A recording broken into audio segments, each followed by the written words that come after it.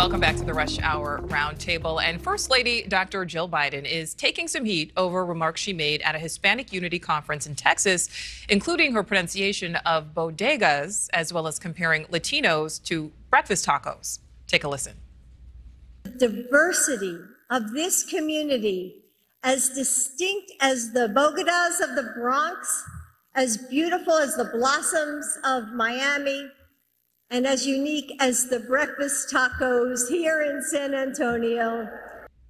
All right, so there was immediate reaction to this. The First Lady did release a statement apologizing for that gaffe. We do want to bring our panel back, though, and ask, should more attention be paid to this, or are people just too sensitive? Let's start with Panama. I mean, can two things be true at the same time? Like, people are too sensitive and people need to do better. Like, what this highlights for me is something that I've learned the hard way as a writer and a journalist. When you have a potential landmine, you run that by somebody else. Like, I don't know how nobody read what she had to say. Nobody read those comments. It was like, you know what, maybe we can tweak this a little bit. Maybe this is not the way we should go. And if you're gonna say bodega, at least you should say it properly. So, I mean, yeah, people are too sensitive. I live online. I live in the world of social media. Everybody has an opinion about something. Everybody can't wait to share that opinion. I understand. And it's not always warranted. But people who have platforms probably need to do a better job of ensuring that they're being as clear as possible, as inoffensive as possible, and just, like, why breakfast tacos? Like, of all the things you could say about San Antonio, why was breakfast tacos the one thing you landed on that everybody was like, you know what, that's it. That's the one right there. So, you know, there's a reason why we're talking about this, and it's because it's worth talking about. But at the end of the day, she apologized. Yes. I mean, what are we It is always good, though, to have a second and maybe third set of eyes, like you said, particularly when it's a topic that could be seen, you know, as sensitive. When you might offend somebody. Yes. When you might offend Absolutely. somebody, the least you can do is ask somebody in the potentially offended group how they might feel about this. Excellent point. Dan, what do you think? I think the real story, Panama's onto something. There were eyes that looked at this. Listen, I've worked in politics. There were many people who looked at this before Joe Biden gave her speech. Listen, this is, as Panama said, I agree, a small gaffe in the scheme of things. But having said that, I think it's political laziness, and it's endemic of a bigger issue, which is these, you know, politicians are so eager to group people together rather than, you know, look at us as individuals. It's, well, if you're Hispanic, you're this or this. And we're put in these boxes. And I think it's a small gaffe. He's absolutely right. But in the scheme of things, I think it's evidence of this bigger political malpractice. And by the way, Jill Biden's a really bright lady. She has a doctorate degree in education. Maybe she should prove her speeches as well. Touche. I want to make sure that it doesn't seem like we're, you know, picking on one side of the aisle here before we continue this conversation. Our former president, Donald Trump, is known to have had a few gaffes himself. He at one point mocked a reporter with disabilities during a campaign event in 2015. Let's listen to that. Written by a nice reporter. Now the poor guy, you got to see this guy. Oh, I don't know what I said. I don't remember. He's going like, I don't remember. Oh, maybe that's what I said.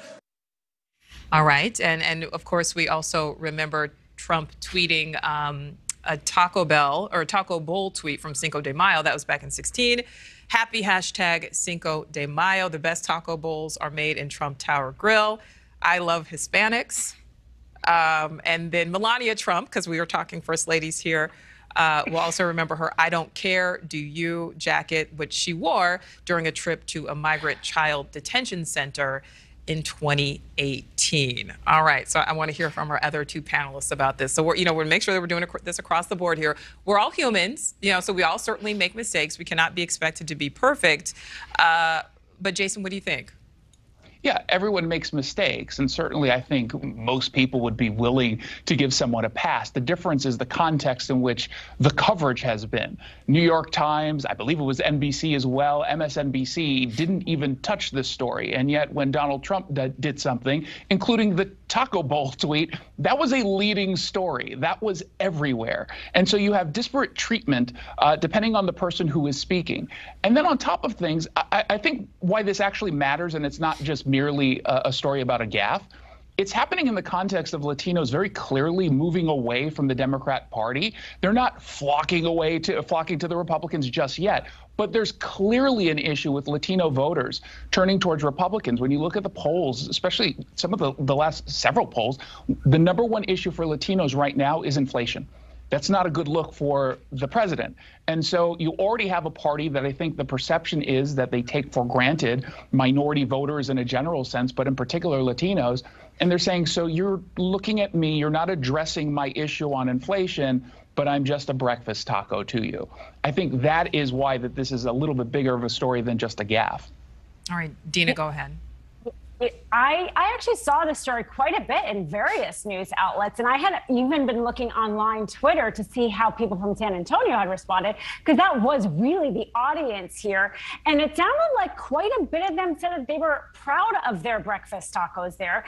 Some were also offended by it. So I think that goes to the point that even if somebody looks at this, you know, diverse groups have diverse opinions within their groups. You know, not everybody thinks the same. And I think maybe that's what people were bothered by, is nobody really wants to assume that they are supposed to fit into like a box, even if they have an affinity to that box. And maybe that's what there is a need for, is for political leaders to really address people as individuals. I do think, though, the clip you showed with the disability, mocking the disability person, to me that goes from the gaffe to an offensive. And to your point, are people too sensitive? Maybe they're too sensitive to gaffes, but I think that sometimes you can cross the line to being rude. And that, I think, calling somebody sensitive for that, to me, just takes away your responsibility and puts it on somebody else. So I do think there's a spectrum of what people say and how we react to it. All right, I'm seeing some head nods there. Yeah, I'm just wondering, does anyone think that if Melania Trump or Donald Trump made this comment, that it would be treated the same way? The answer is clearly no. And I think that the media has proven that over and over and over again. And you could say, by the way, that they shouldn't cover it that way, nor should they cover this particular story in an outrageous way. I think that that's a fair point. But there's different ways how they're treating this. Kudos I mean, there's a history there, right? The history suggests that these things are going to be treated differently. One looks like a pattern, one looks like a potential gaffe. That's the whole point of all gaffes not being created equal. Some seem more just the way of doing business. Some seem more like legitimate accidents or things that probably could have been considered a little bit more. But Panama, I think the difference is, because I think you make a very fair point. This was not an accident. This was a scripted moment that multiple people saw, and I have to assume that the First Lady didn't read this speech for the first time while on that stage. They didn't think anything of it. And I hear from folks on the left all the time about these implicit biases that you don't even necessarily, they're subconscious. Well, is this a subconscious bias that should be called out by the folks on the left who tell us to be sensitive on absolutely everything? Is this a microaggression? Ironically, the audience seemed very happy about it. I mean, you could hear them cheering in that clip, you know, and I think that's kind of the question of, you know, who is offended? Is it the audience that she's speaking to?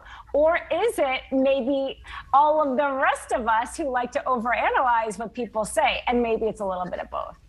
It could be. Props out to Dr. Jill Biden for at least apologizing, something that our former president never really did. Did she apologize, or did her spokesperson apologize on Twitter? Because I didn't hear her apologize. An apology was issued, nevertheless. All right, panel, thank you so much for that. Thank you for watching. Go to newsnationnow.com to find NewsNation on your television provider. And don't forget to click the red subscribe button below to get more of NewsNation's fact-driven, unbiased coverage.